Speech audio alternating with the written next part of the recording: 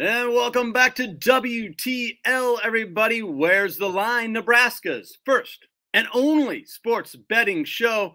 We got a special guest, as we promised in the first segment, Louis Finocchiaro, based out of Las Vegas. Lou, thank you for being on board with us. Absolutely love your About Business podcast. I listen to it all the time now.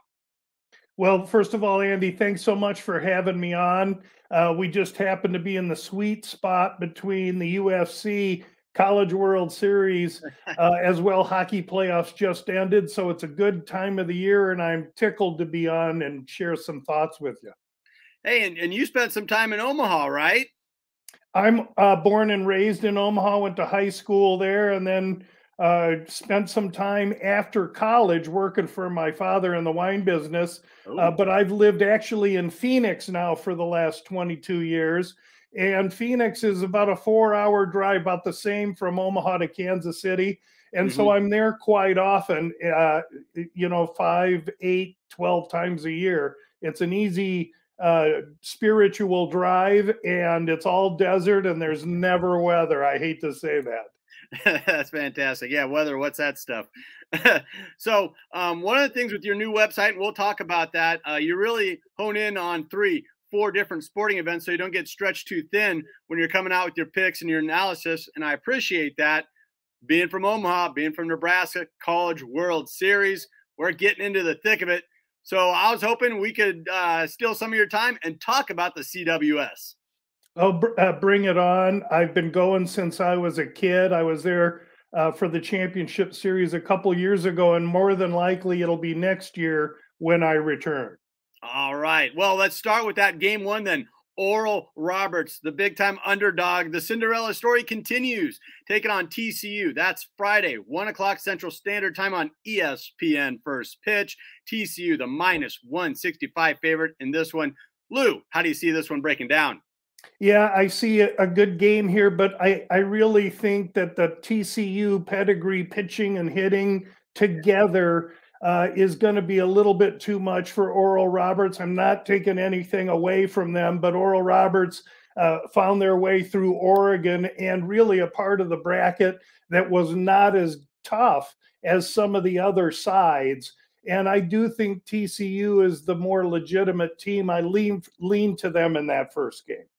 Yeah, I really do too. And I mean, I don't think you can find a better 1 through 9 hitting right now as the Horned Frogs. Those bats have come to life here in the postseason. And you did have a future out on TCU, didn't you? I do. People that follow me, we have 4 futures writing. And in that bracket, we have TCU as well as the next game we'll talk about, Florida and Virginia, where I think the College World Series winner is liable to come from that game. And so the futures we were active in the regionals. Each year I get more active in the regionals. The futures come there. And as we get closer, I kind of see how they lay. That said, I'm really prepared today to try and decipher this College World Series for your listeners as it stands right now, not based on a bunch of numbers that were available 10 days ago. We're going to direct it to these folks listening now. And really, if you like TCU, I think it's that bracket, TCU, as well as Oral Roberts, Florida, and Virginia. Those are the waters you should be fishing in as opposed to the other bracket, and I'm sure we'll get there. Well, let's take a minute and talk about Oral Roberts. I had a lot of buddies of mine saying, oh, they look good, they look good. And I thought I was more impressed with Oregon knocking off Vanderbilt, a top-tier SEC team, and they were hosting. So I was completely wrong on that. The Golden Eagles got it done. Do they raise any concern taking on the Horned Frogs here in Omaha for you? No question about it. Oral Roberts isn't just some mishap. It's a good, solid team. And though they don't really appear on a lot of the metrics that I track, again, the field at the College World Series changes now, and things change, wind dynamics, everything changes based on from where these teams played super regionals to Omaha. You're playing in a hole where the wind normally blows in. That's not always the case. And so gorilla ball home run teams are not as much a premium in Omaha as teams that hit doubles. And TCU, very offensive, is a team that makes contact, and they do live to some degree by the home run. Yes, yes, they do. They like to mash. Well, let's move on to the night game there then on Friday. University of Florida, that's one of Jabron's favorites, taking on Virginia, and that's kind of got a hometown feel with the boy from Omaha, O'Brien, the coach, that story. Virginia, slight underdog, though, heading into this one at a plus 100, I'm seeing. Yeah, that started as Virginia minus 120, Florida minus 110 based on starting pitching. Flow has come Florida's way. I can see that because really we're talking about two powerhouses, and we know the structure of the College World Series is such as you win those first two games, and now you're in rest easy position. You're skating till Wednesday or Thursday before you have to play again, while the other teams beat their brains out, use up all their arms in the losers bracket. So Virginia, Florida is critical game. And O'Connor, the coach, has Omaha ties. He's going to have the Omaha crowd firmly behind him. That said, the SEC is a power, and they beat up on each other each year. And the three SEC teams that are here are all liable to win the thing. I will say I lean to Virginia in that game, and therefore I lean to them to win the College World Series based on pricing today. Yeah, and like you said, it's going to be a little bit of a home field atmosphere with Virginia, with Coach O'Brien. I've already heard a lot of interviews on local talk radio in the Omaha metro area, so the fans are going to come back out. But it's pretty hard to look past guys like Wyatt Langford, who's projected to be a major league all-star once he gets onto the big leagues, and Jack Caglione there for Florida. Just star power across the board. It's going to be a lot of fun. As well as O'Sullivan, a coach that's been there, and he won it in, I want to say, 17. So, yeah, I'm not taking Florida lightly. What I'm willing to say is the winner of that Florida-Virginia game sets themselves up so perfectly for a really deep run.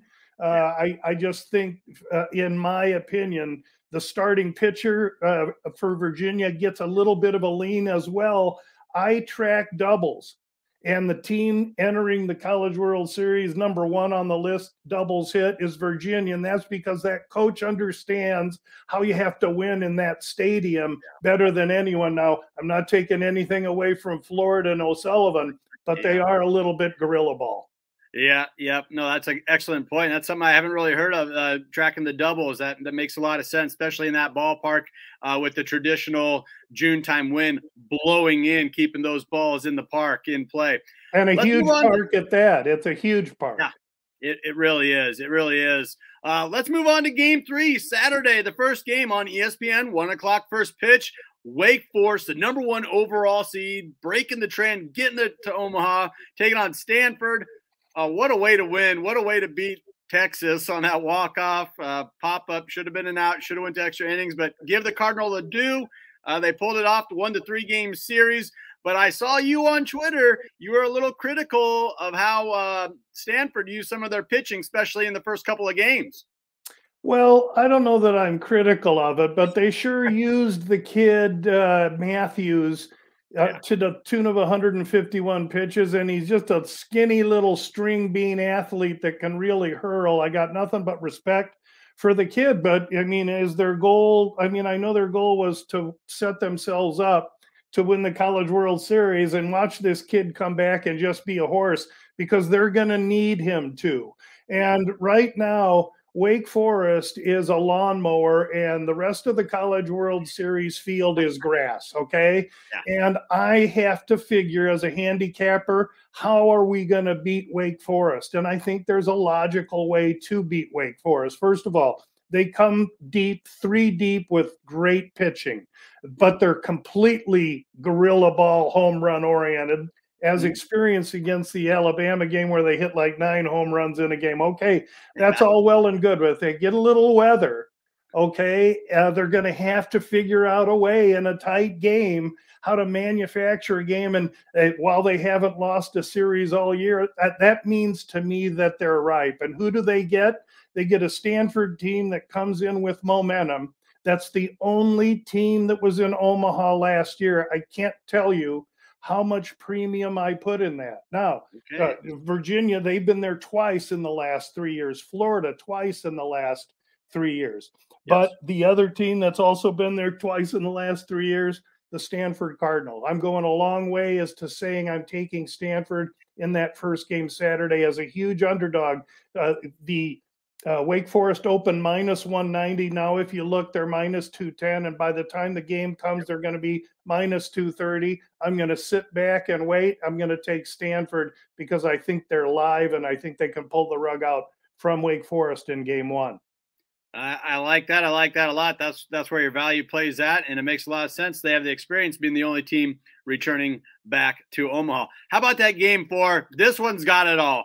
LSU, Tennessee. I know early on you're saying, man, I like Tennessee. I think they're on a mission. Tennessee comes in as an underdog, not big time, but plus 145 I'm looking at for this 6 o'clock first pitch on ESPN Saturday night against LSU.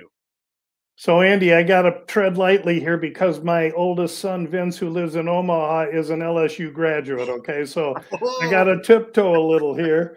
I paid a whole, 4.5 years of tuition there. So, yeah, we got some LSU in our heart, and nothing is better than the College World Series, except if you have the College World Series with LSU in it. Then it becomes even better. Baton Rouge is a very Omaha-like town. People will come up here to scour that game and flip the coin. Two SEC teams. I can't tell you who I lean to, but I think that's going to be a whale of a game, as you indicate. Yeah, I think it will be too. And you can't look past, LSU, they're known for their bats traditionally. But, man, I really like their pitching staff and what they've been able to do this season. They're 3 deep. They're strong. They're going to be a tough out. But as you mentioned, Tennessee, you can't poke too many holes in Tennessee's staff or starting lineup either. Yeah, I would say that if Tennessee can get to the LSU bullpen, that's what has been a problem for them during the regular season, but it's been a strength for them in the postseason. So we'll see. There you go.